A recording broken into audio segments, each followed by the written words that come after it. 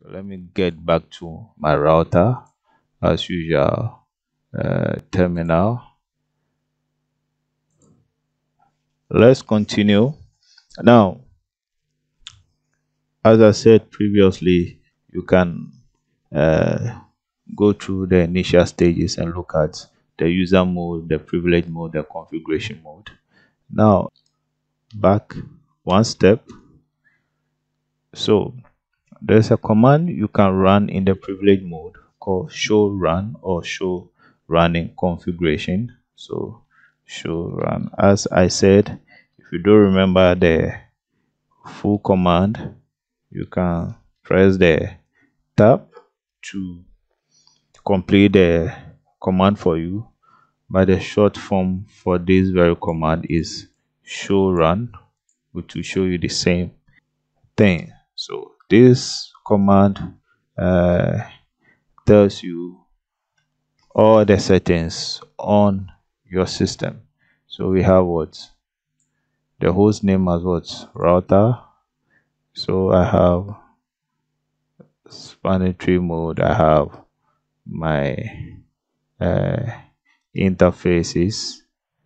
So as you can see, all that I've done in this very uh, device, I've not done any configurations as at now. So I can do the same command by doing show run.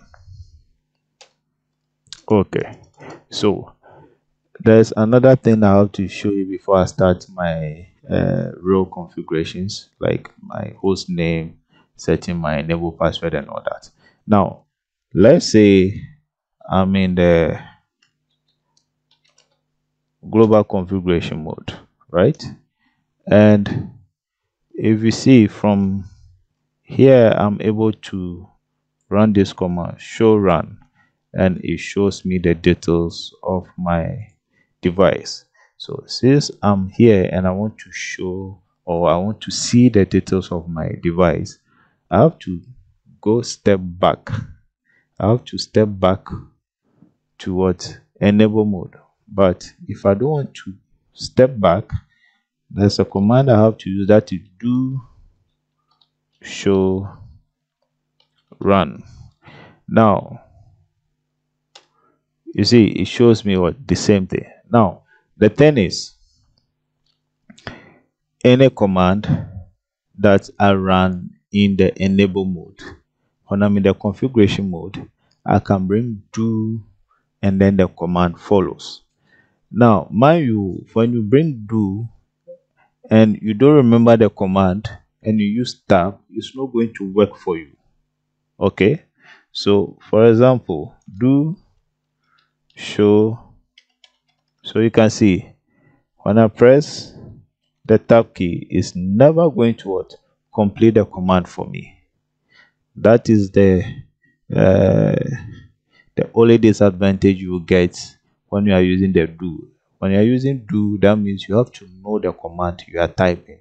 You have to type it full, or if you know the shortcut, you type it in shortcut and to give you what your results. But if you are in the configuration mode and then you are using do to run a command which is in the enable mode or privilege mode, and you are trying to use the tab, it's never going to work for you unless you are in that particular mode and you use the tab to work for you. Likewise, you can't be in the privilege mode or the enable mode and then you type a command in the configuration mode. No, it doesn't work that way. So please, those are the things you have to note. Okay, now let's get down digging into what our initial configuration. Now I still have my device name as router, so I need to change the device name. So what I'll bring is hosts. Even when I bring HOS and I press tab, you see it completes the command for me. So if I bring question mark to see what I have to type next, word, this system network name. So what name do I want to give to this very router? So RT1. So you can see the name has changed here. The name of the router has changed. So this is just the first step. Now the next step is to provide the enable password. Now let me go back one step and then another step. Good. So now I'm in the user mode. Now the enable mode is where you have privilege to do a lot of things. So if there's no password in the enable mode, then that means whoever gets into the enable mode can do anything to your device. So the moment I type enable, it's supposed to ask me for password before even this prompt comes. But this, we've not set the password, so it just sent out straight to the privilege mode or the enable mode. Then from there, I can go towards the configuration mode. I can start doing justice to this device. So to prevent someone from there, so you have to bring enable. Now, question mark. Now, as you can see from the initial setup we did on the switch, which we went through the questioning of the device, we have password and then we have what secret. Okay, don't worry, we'll be setting the two and then looking at what the difference between the two. So first we'll set what password, then from there later we'll come and set what the enable secret. So let's set enable password. So I'll give this CISCO 1. Okay, so I've just put password on the enable. Now let me get back to the enable mode and then get back to the user mode. So I'm here. Now let me type enable. So you can see now I have to provide password because I have a set password what on the enable. So here I have to provide what CISCO 1. So then because I know the password, I'm able to grant access. Then I can go to my configuration mode and then do other configurations. Now here, even the console we are connected to, we can set password for it. Okay, so let's do that. So line,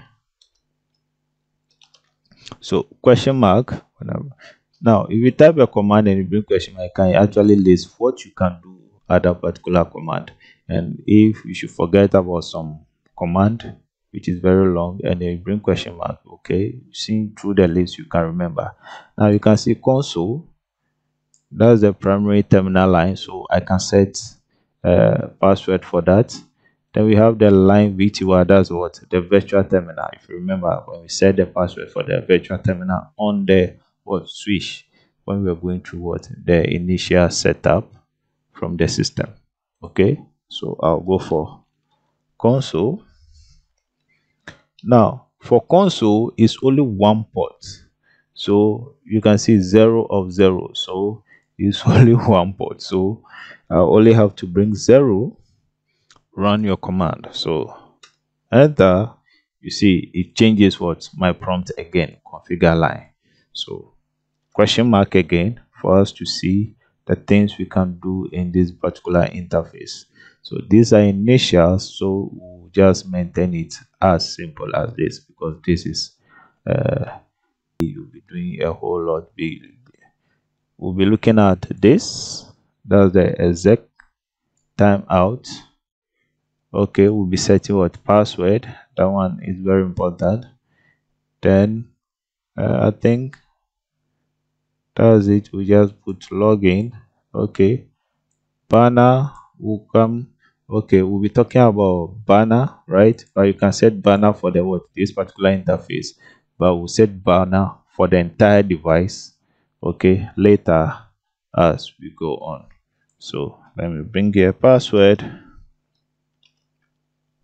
So I have to provide my password. So that will be console 1. So I'll bring log in, exec timeout minute. So now let's say I'll log into the console port, and then I'm doing some configuration. Then for a while I've been idle, so the number of minutes the system interface is being idle, like the way it's being idle right now and I'm talking, it can just log off for me to what, reconnect again.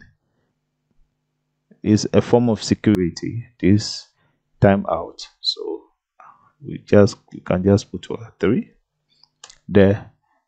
Okay, then I think we are okay and I'm good to go.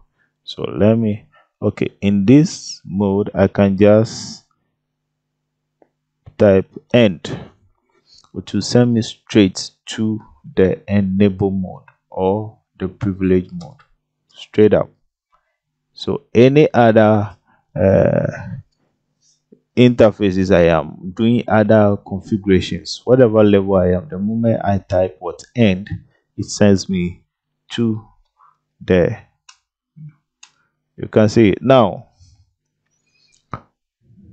Translating end domain server 55555.5555. Now this thing happens to the devices. That is, if you type a wrong command in a mode. Now it's trying to locate a domain server by broadcasting, and this is going to take some time for the system to come back. System is back now. We can type a command to avoid this. Later we'll be looking at that, but for now let's concentrate on the initial configuration. So let me just go for exit. So you can see, press enter. So you see now it's not like the previous where you have the user mode. You see now I have to provide password for the console interface, so which is console 1. So now I can have what, the user interface. Then when I type enable to, I have to provide what, password, which is CISCO 1. Okay, so there I have it. Now the next one we have to configure is the virtual terminal, which is the line VTY. So what I'll do is line VTY question mark, good. So first line number, right? So it's best when you going forward the Cisco default port. We have you can open sessions from 0 to 15. That's 16 sessions at a go, at a time. So 16 people can what, log in at a time. But by default this is not enabled. So now I'm going to enable, but it's best to enable just 5 sessions at a time. So let's look at something. Do show, I believe you remember this, do show run. So you can see like VT was 0 to 4. So by default it allows you to what, to open this session, which is more secure and more good for the what, device. So I'll just go for line VTY 04. So I'm going to open just these 5 sessions. So 0, 1, 2, 3, 4. So computers start counting from 0 anyway. So remember that. Now here when I bring the question mark, likewise I'll be setting what, executive time. Then banner will be setting that on the entire device, so that we'll do that. We don't want to do it on each interface differently. So we'll set password. Okay, Then I think this we can set what you call transports as well. So that one too, later we'll be looking at that. So let's see, password. So line VTY, oh sorry, line VTY1. So login, because it's for login. Then exec timeout, so same, I'll make it 3. Then transport, we'll be looking at transport later. Okay, so let me exit from this interface. We'll be looking at this later. So here I can go straight towards enable mode or privilege mode. You can see. So here too, I can either disable, same, so move back, so I can exit as well. So any of them. So here now I have to provide password, which is console 1. So enable, which is what, CISCO 1. Okay, now let's look at what we have done so far on this very system. So you can see host name is what, RT1, enable password Cisco. You see it's in plain text because enable password is in plain text. This, if someone is standing behind me and I should run show running config this, then the person will be able to see, oh, your enable password is what, Cisco 1. Then coming down, you can see I have what, my console also in plain text, and then I have my line VTY password also in plain text. So I want to hide them a bit. So into the configuration mode. So what the command I have to run is service password encryption. This very command, service password encryption. And I run this, and then I do show run. I don't want to go back to the enable mode again before I type in this very command. So I want to run the command from this very interface. So do show run. So now you can see the Cisco 1 has been encrypted a bit for me. Okay, this is a bit okay, so that no one will stand behind me and then see my password as plain as it is. Now for the enable mode, now we can set what, enable secret level, so that we can compare the two encryption. This is being encrypted, but let's compare the two encryption. So here enable,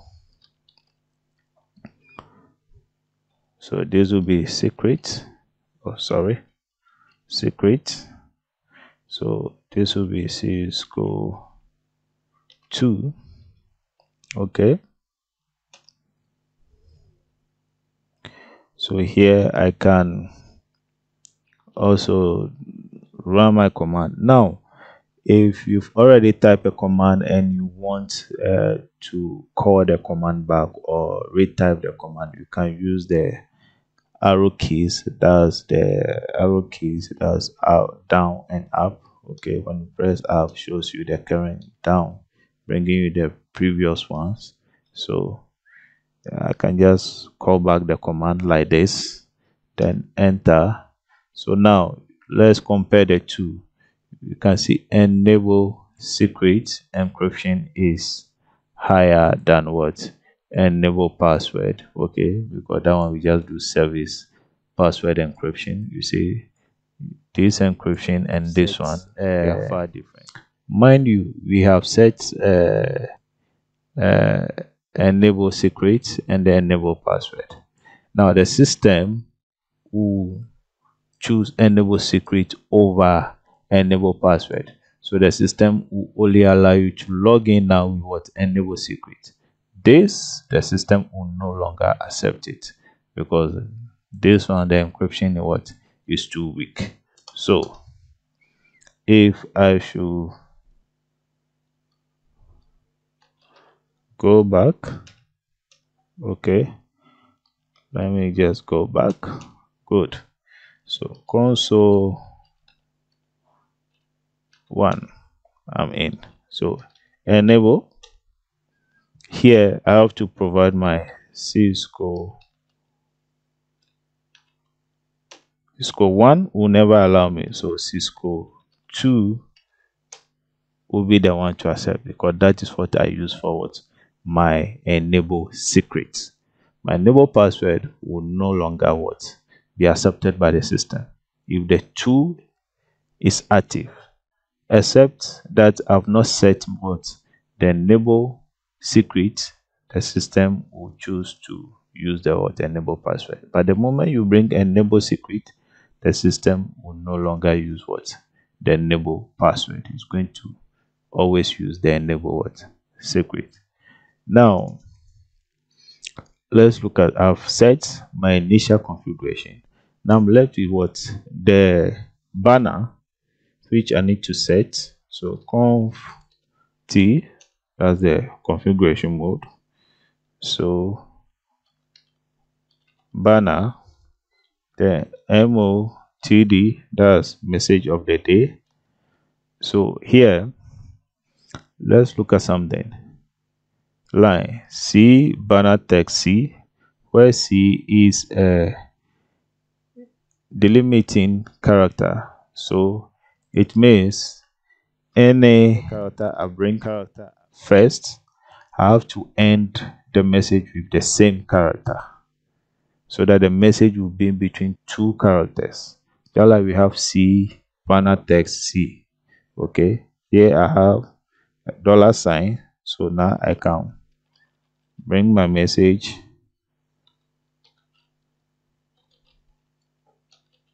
warning, do not touch this. So dollar. So since I'm done with my message, so I have to close this. Now let me go to my, okay, there's one thing you have to know.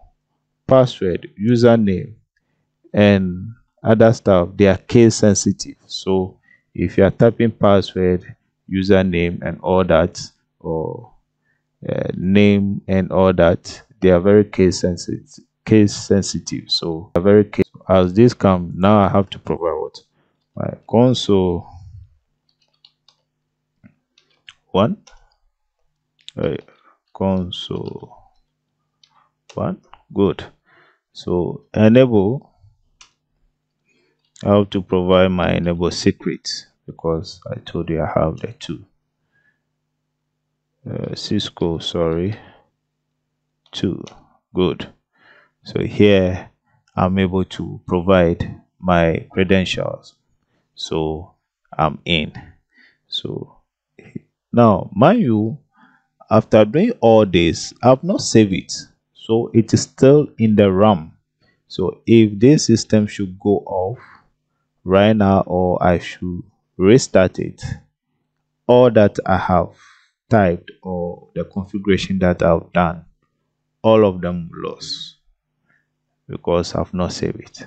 Now to save, we have 3 shortcut. No, we have 2 shortcut, but we have the, let me show you the actual command for saving. So we have running config startup config. This is the command for saving. So enter destination file name. I don't have that, it's on the system.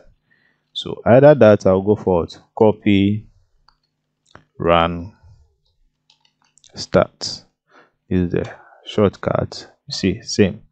Or I'll go for it, WR. So for this saving, since it's what in the enable mode, if you're in the global configuration mode, then you have to bring what do running config startup config if you know how to type the entire name, or do copy run start to save your configurations for you. So from here, if I should reboot the system right now, everything will still be intact. So reload, is reload. If I should reload, that means I'm restarting the system, like the way you restart a computer or you restart your phone. So I'm going to do that to this very device. Yes, continue. Okay, so you can see press return to start. So that means my system is ready. So you can see warning, do not touch this, user access verification. So I have to provide my console password. So my enable mode 2, I have to provide the CISCO 2. You can see. So now I can have access to what's the configuration. So now I've done my initial configurations and we are good to go. All right, so I'll pause here. I don't want to make my videos too long. So the next session we'll be looking at how to connect to the device using what remote logon, using the line VTY, that's the virtual terminal, so that we can take off our console cable. So from then on, our system can be connected remotely. Thank you so much, and thank you for enjoying my video. Please subscribe because I'll be adding more videos to the channel.